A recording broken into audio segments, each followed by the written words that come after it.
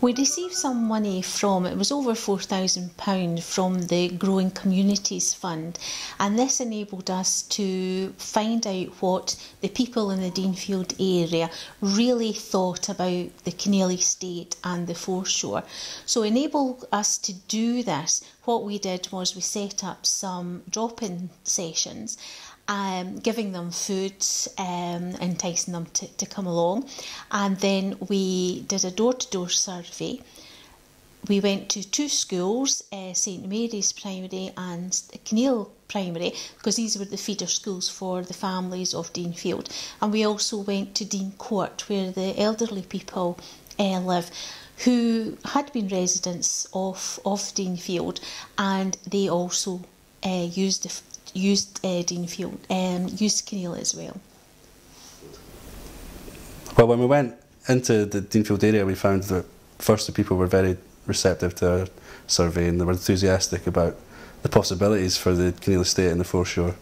Some of the main things to come out are that people were interested in having more play facilities, especially if they could be linked to some kind of the heritage of the estate and themed in such a way. For the house to be restored, brought back to its original glory, and for things to attract tourists to the two places. So there'd be like a coffee shop, and there's also the idea of a garden centre. I think it's a great opportunity for Bowness, because garden centres, immaterially where you go, they're always busy. So you'd like to see a garden centre, And a cafe, because you'll get busloads of older folk coming in. That's right, most Bowness folk have never even been in the house. You know, if you go and meet folk in the town, paintings, never heard of them, you know. And I think it's something worth keeping, you know, in the town. A lot of folk say, oh, blitz it down, but not. You've got to hold on to heritage. And I keep saying, you know, the bridge into the estate and the bridge to the church must have been well built, because I don't think they've ever been surveyed, have they, in years. And to me, that's a must. When we lived at Kinneil, if you got frost in the winter, we had no gas, because the gas pipes opened up along the avenue. That's a very good asset for the area. Yeah, it is. When you look at the history, you know, and when the aristocracy owned the place, they had a lot of worth in it, you know. They didn't just own the place, they owned what was underneath it. Yes, it's a grand place, I think. It's very well used by walkers. A lot of dog walkers use it, of course.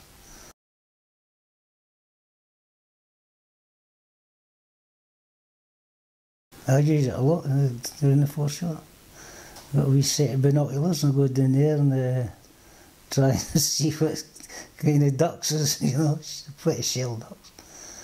I remember being at a thing in the library, a boy with the birds. He was talking, some of these birds come from the Barents Sea in Russia, the winter in Kinneil, mud flats, you know. He says we look at that as a mud flat, but they look at it as a rich soup, you know, the birds. You know. But prior to that, it was a dismal looking place. There was always a smell of sulphur about the place. Then the Bing was there. This Bing must have been about 300 or 400 feet high. And now it's spread about the town. Scottish Development Department at that time landscaped a lot, you know. And they made the island. That was originally meant to be not to be walked on because the birds like to come ashore at high water and preen. In the middle of that there's a lined pond. It's all overgrown now. It looks well, but originally it was meant for the ducks to come ashore and preen it. But now you can walk across it. There's a causeway across it.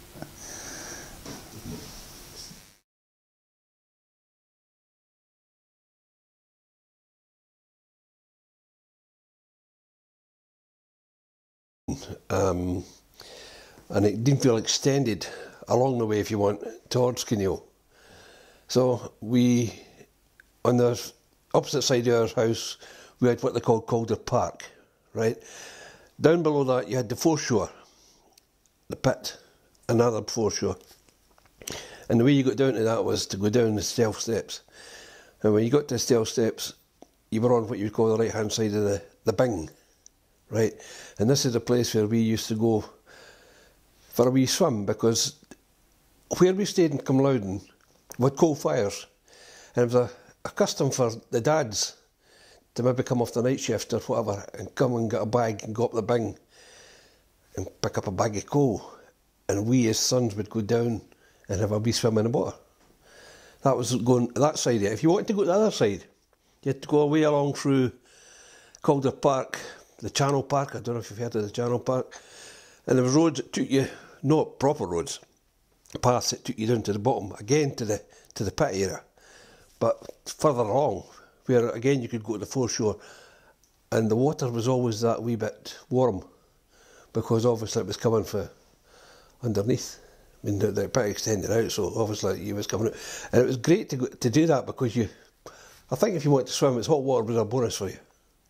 And that's how we did it. Yes, I did. I started in the pits and the Furnace pit. The local people would think is the modern pit, the brick built structure, but the old Furnace pit. I started in there, and that was a right old-fashioned pit, you know. It got its name because of the furnaces in that area at that time, you know. Made pig iron and things like that. But that was 1951, I think I started there.